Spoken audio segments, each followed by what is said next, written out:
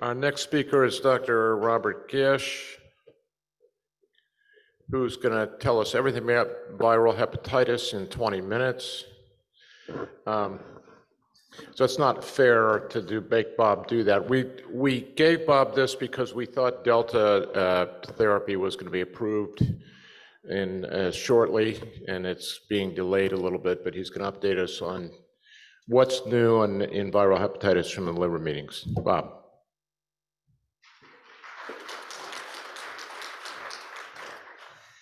Good morning, everybody. Thanks for having me. I do want to give you a prelude to this, and that is I'm going to focus mostly on B, a little bit on Delta, because I really think the C world is pretty well covered, except for some of the obstructions that we see from insurance companies and states, et cetera. And globally, the hepatitis C story is about access and policy. So hepatitis C is not boring, it's more about action, but the hepatitis B world is unbelievably exciting. And there's not that much happening in the hepatitis A or E world, so I'll make a few comments about A and E as well, but back to a big focus on B as in bad and D as in deadly. I'm very active both in the US and globally, working on viral hepatitis elimination plan.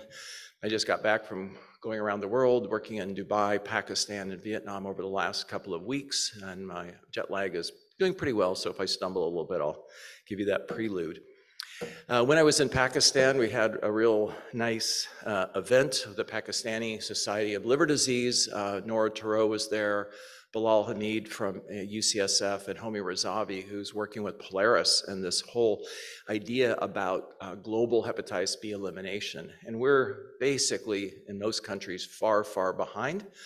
Hepatitis C, there's a few countries like Georgia, Egypt, that are really moving ahead. Even Mongolia is doing a good job. But some wonderful first world countries like the US are far behind. And again, it's really about a policy issue. There was a recent meeting at the White House on hepatitis C led by President Biden's team about really a moonshot for viral hepatitis C, and about $8 billion is being proposed. We're trying to piggyback B on that effort. Hopefully you've heard about that. I do want to take a little bit of credit for that because I had dinner with Kamala Harris in 2017 before really the run-up for the election, and spent an hour and a half with her talking about viral hepatitis, and submitted a letter to her and President Biden right after they were elected.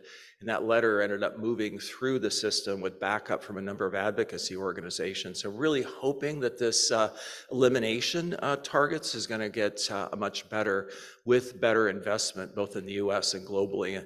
And the US can really lead the way about hepatitis B. There is problems to hepatitis B elimination. We still don't have a cure for this like we have for hepatitis C. We have functional cure, which is hepatitis B surface antigen loss, but getting to a real cure is a little ways out. But I'm going to try to give you some good news on that shortly. I want to lead into this presentation about B with some ideas that I came up with recently and presented, and this is available online, called a witty lecture at the Hepatitis B Foundation about 6 weeks ago. But really the message now is to simplify the hepatitis B message. And I came up with this 5-line guideline, which seems to pass a lot of tests from different KOLs around the world. And this was derived from 2 conference calls we had with the Hepatitis B Foundation about 6 weeks ago with 40 KOLs from around the world. And believe it or not, 39 out of 40 people basically said this is where we need to go with our guidelines and our guidances. It's way too complicated. We have 2 people dying every minute from hepatitis B, and that number of deaths per minute has not changed over 20 years. We have 6 different guidances or guidelines written in the US. We have a POSL, EASL. The guidances have not moved the needle. We need to make this simple. You know, the statement about test all adults for hepatitis B will be out from the CDC in probably about 6 weeks. So that will become standard of care from a CDC and policy perspective. Vaccinate already is a policy from the ACIP. You've already heard about that. But what's really going to move the dial here is everybody who's surface antigen positive gets a DNA test and delta antibody. Of course, they have delta, they get linked to care. But we're talking about treating every patient who's DNA positive. Starting nuke therapy. Nuke suppresses and decreases the risk of cancer by 70 to 80%, decreases infectivity, decreases stigma, improves quality of life. These are all important issues, including taking transplant close to zero unless it's for liver cancer. And of course, you need to stage your patients for fibrosis. Now let's get into some of the data that's here. This is going to be now a deep dive into AASLD. There's a lot of data here. I'm going to really just give you concepts on each slide. There's about 55 slides in this deck. I shortened the number by about 50% to what I'm going to show you, but the rest of the slides are available for you to look at later and to share broadly. And we're going to talk now about this concept of integration. As you know, hepatitis B lives in cccDNA, and it integrates into the genome. Those integrants are truncated surface antigen messages, and it makes X antigen from those integrants. So you can be thinking about this in a couple of ways. We're integrating over time. The more DNA the patient has over time, the more integrants, the more chance of cancer. So let's treat early. And I think we're going to be moving this dial to treating pediatric populations early, even though we need more data, of course.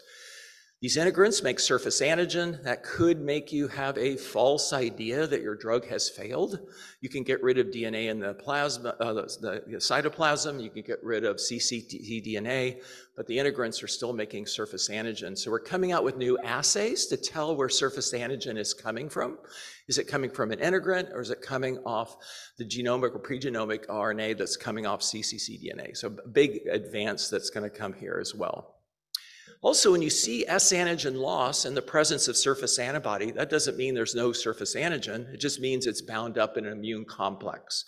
Two things are happening here. We have new assays that are going to go down 1 or 2 logs more. Our current assays go down to 0.05 IUs. We have 2 new assays from Abbott and Fuji Rebio that will go down 1 and 2 more logs to look for S antigen at a more sensitive level. And we can break the antibody-antigen complexes and find surface antigen. What this means clinically isn't clear, but I'm just describing to you better and better assays are coming for determining our level of surface antigen clearance and where S antigen is coming from. So now we're going to get into some exciting new information, and one of the big messages here is when you're talking to patients about treating with nukes, stop using the word forever. Stop using the term indefinite. Give patients hope. There are 16 targets we're looking at in hepatitis B for antiviral therapies. There's over 30 companies in this space, 30 to 40 new drugs that are being developed for hepatitis B. I'm an optimist. I'm from Kansas originally. I really think we are going to be at functional cure, moving from 5% to 40% within 5 years. Sterilizing or complete cure, maybe 10 years away, but this is no longer a forever on a nucleoside or nucleotide analog. So now I'm going to get into some certain drugs. There's a lot of details here, but now I'm going to talk about just some of the technology. So siRNA or interfering RNAs, these go into the cytoplasm. They bind to what's called the RISC complex and break RNA messaging for clearing S antigen or X or core or pre-core or the polymerase. We can reduce with these siRNAs S antigen production, DNA production, 2 to 4 logs, but they're not going to be successful on their own. But I do believe this will be a backbone of future therapies. Let's look a little bit more at some other clinical trial data. Oops, let me see if I can go back one. I think that went too fast forward. Can we go back one slide? There we go. So this is the J&J siRNA that was developed by Arrowhead. I was involved with Arrowhead's development of this drug about 10 years ago. Also a capsid assembly modulator was part of this, and nuke and interferon. So 4 drug combination. And this is what I've been advocating, thinking this is what it's going to get us to this S antigen loss rate and in the 40% range. But this was a success and a failure story. They didn't get to any patients who got S antigen clearance. We got multi-log reduction, though, in S antigen, which is very, very useful. And also, when you take the patients off this combination therapy, there's typically is an S antigen reset that's down about 2 logs. There was hints from these REEF studies that the CAM inhibited the iRNA. So this company really went out and said CAMs are a failure. We're not going to be working on CAMs or these capsid assembly modifier therapies any further. But I really think it's too early to say CAMs are dead. And I'll talk a little bit more about CAMs in a few moments.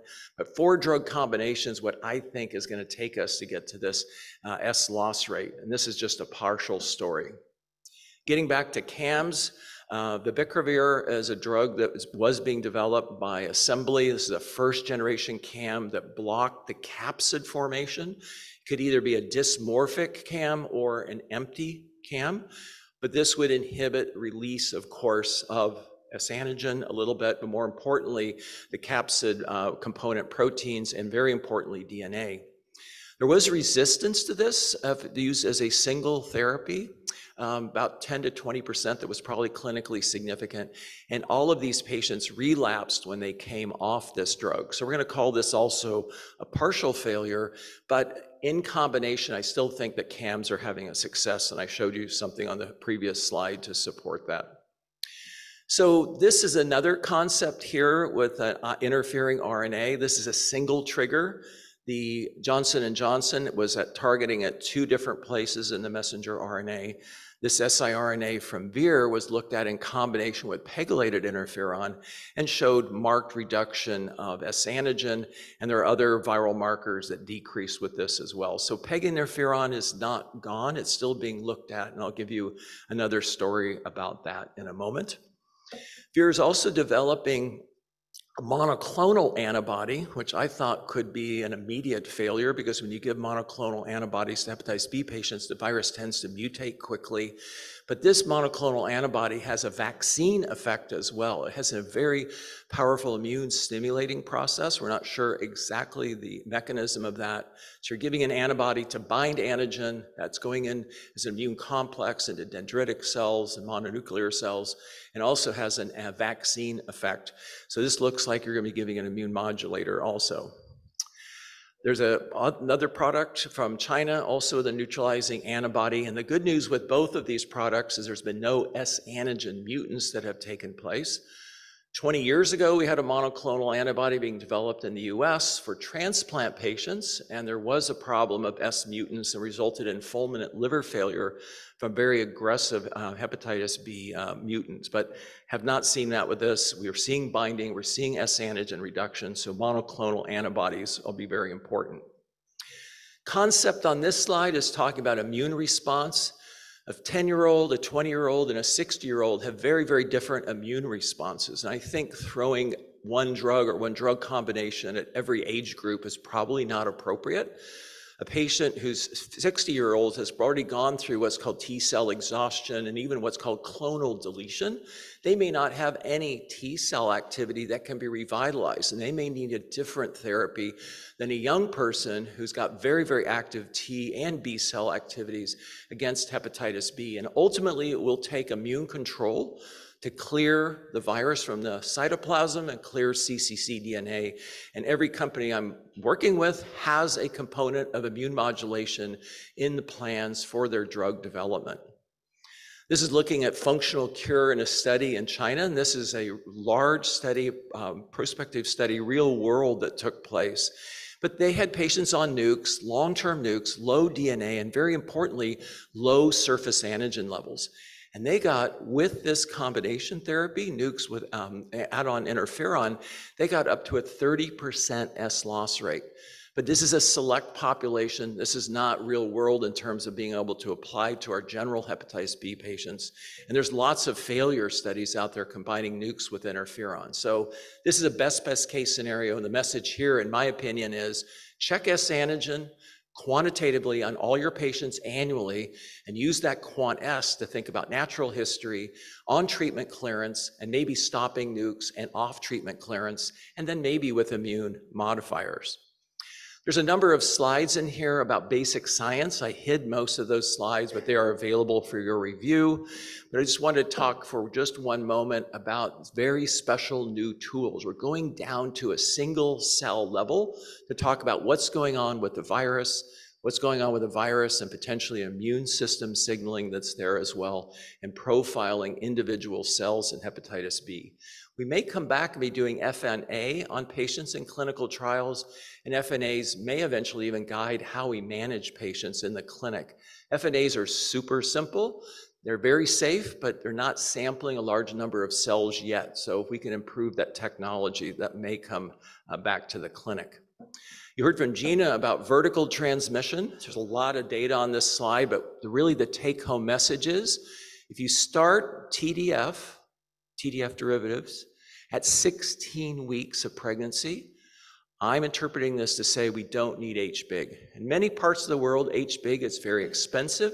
It's an out-of-pocket expense. Where I was in Vietnam for the last 2 weeks, a dose of HBIG at birth is $50 US.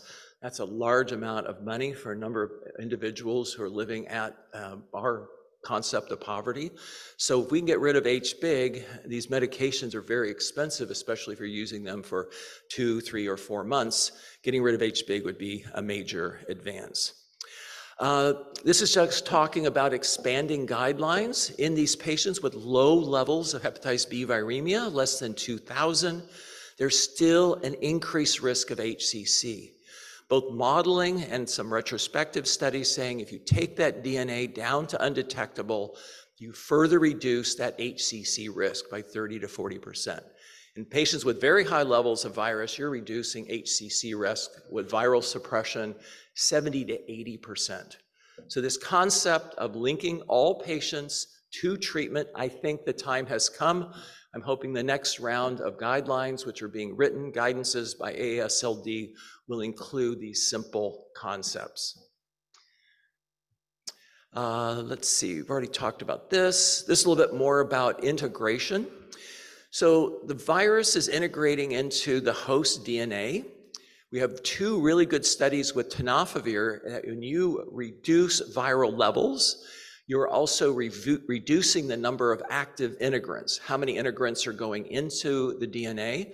You're reducing the activity of the integrants in terms of expressing messenger RNA. And with endonucleases, you can reverse the number of integrants by suppressing the overall viral level. We have more and more information on why we should be treating all patients. We decrease integrants, we decrease HCC risk. Another hot topic is stopping nuke treatment.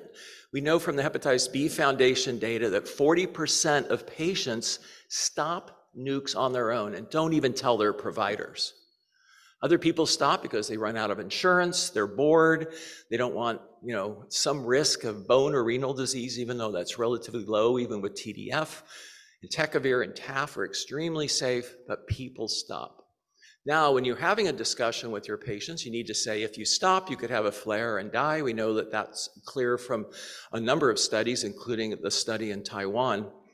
But if you have a quant S level that's very low, there's a very good chance that stopping will result in S clearance, and that could be as high as 30% in adult-acquired hepatitis B, 5 to 15% in vertically acquired hepatitis B.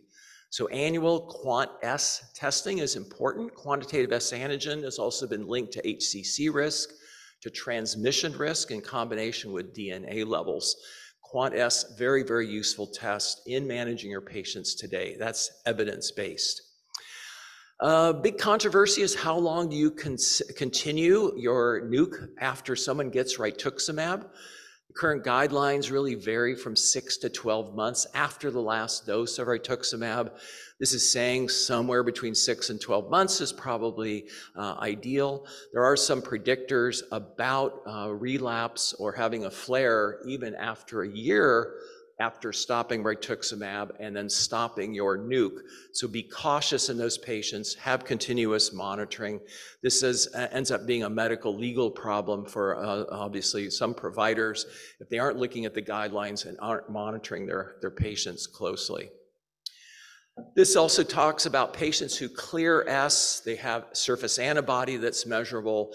The surface antigen is present in these complexes, these antibody-antigen complexes up to 13 years after S loss. So S loss is just a relative term right now until we can get to therapies that clear cccDNA with this sterilizing or complete cure concept. S antigen is still around. This is HCC risk also in this indeterminate phase. I'm going to move quickly through that. Getting close to the end here, this is neutralizing antibody plus siRNA in combination. And this really talks about how much we can reduce surface antigen load by combining an siRNA and a monoclonal antibody. This is now using an antibody in combination, siRNA and interferon in these patients with chronic hepatitis B, getting more and more data about deep viral antigen suppression and then potentially leading to a cure. A little bit more on the REEF study. This is what we talked about before, where we didn't reach S antigen clearance in a significant number of patients, but are having a viral reset. I'm going to be wrapping things up with what I think is one of the most exciting drugs in this space. I'm going to call it BEPI for short. This is a ASO that was actually developed in San Diego by ISIS, which is now called Ionis. And this was taken over by GSK and is now in development. This acts in a similar way to the siRNA by interfering with messenger RNA signaling. The original drug was actually bound to GalNAc, which was a targeted tool of delivering this ASO to the hepatocyte. Then they decided to also try a naked form, and the naked form without the GalNAc, without targeting the liver, actually led to a much higher rate of response. There actually were immune-related flares that they profiled, and in this, with 24 weeks of this treatment, you can get now a 10% rate of S antigen loss that looks durable at least another 24 weeks off therapy. So ASO therapy is now really moving out to be very exciting, very short-term treatment, 10% S loss. So it's really finite therapy with combination therapy that I think is the path forward. So I'm just going to wrap things up here with a few comments about hepatitis C. This is talking about reinfection with hepatitis C after DAA treatment. This is a Canadian study showing that the incidence rate in long-term active PWID individuals, reinfection rate is very low. One of the reasons for this, even though there is ongoing exposure and risk events, is these whole issue about risk management and modifying those individuals' behavior with safe injection practices. This is obviously a big part of managing viral B and C worldwide. In Pakistan, where I was, B and Delta are dominant. And the reason that they're so dominant in Pakistan is because of medical injections with dirty needles. And they're changing that policy within their country. There's still issues about monitoring for HCC after hepatitis C cure. And really my threshold is to be monitoring people with F3 and F4 long-term, not just cirrhosis. And I use the triple biomarker panel that's made by Fuji Film that's here at this meeting, AFPL3, DCP, and AFP, and using the GALAD score for deciding who's at risk and for surveillance. Finally, you heard from Paul that Delta treatment may be approved in the US shortly. It's already available in Europe in multiple countries under an early access authorization. So we hopefully will have bulevirtide here in this country soon. Viral control, normal ALT, the typical number I just described is about a 60% response rate. It is a daily injection. It's a long-term injection. And information on lonafarnib and a press release just came out a few days ago from IGER, also showing good data for an on-treatment response. The cascade of care with Delta, the big problem is lack of testing. So every surface antigen positive patient should be tested for Delta antibody. Antibody positive, check for quant PCR. They're PCR positive, linked to care, linked to close follow-up, and get them ready for these treatments. A little bit more about bulevirtide. We have the data on 72 weeks that's on this slide. I'm going to wrap up with this 5-line guideline just to remind you how simple it can be to get to hepatitis B elimination, at least control, while we're waiting for some of these new drugs. There's a little bit of data on hepatitis A titers in asymptomatic plasma donors. There may be some hepatitis A transmission from blood units. So chronic viral hepatitis is a huge global problem, a big problem in the US, leading to high rates of morbidity, mortality, stigma, quality of life. We need to intervene with a test and treat, very simple model. Don't forget about Delta. We have new treatments coming, 70% mortality rate. The test cost is just a few dollars. Let's figure out who has Delta in our community as well. Hepatitis A is a vaccine preventable disease. Thank you very much for having me. I love this meeting and faithfully follow this and get ready for the panel. Thank you.